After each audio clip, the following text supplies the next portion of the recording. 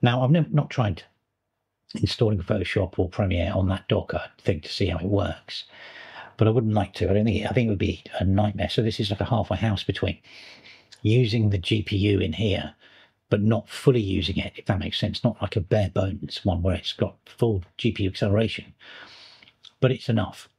Because the problem with Adobe, especially, this is the big sticking point, is for us in the sort of the world of post-production, they'll, like, basically, back in the day, we had Avid, and we were trundling along quite merrily on Avid.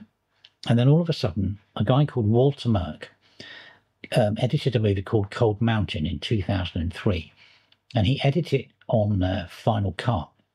There's actually a book about this. It's called Editing Final Cut on Cold Mountain on FinalCut. And what that did, that changed the game. That means we didn't, because we could get cheaper hardware, we all jumped onto FinalCut. And then FinalCut, from all the way from 3 to 7, we were all using it. And some amazing films were edited on FinalCut. 300, No Country for Old Men was edited on FinalCut, as David Fincher's Zodiac. And then Apple, being Apple, absolutely dropped the ball. They brought out Final Cut X. Now, Final Cut X today is a very different thing than when it first came out. It was, at the time it came out, there was no translate. You couldn't bring back a Final Cut 7 file.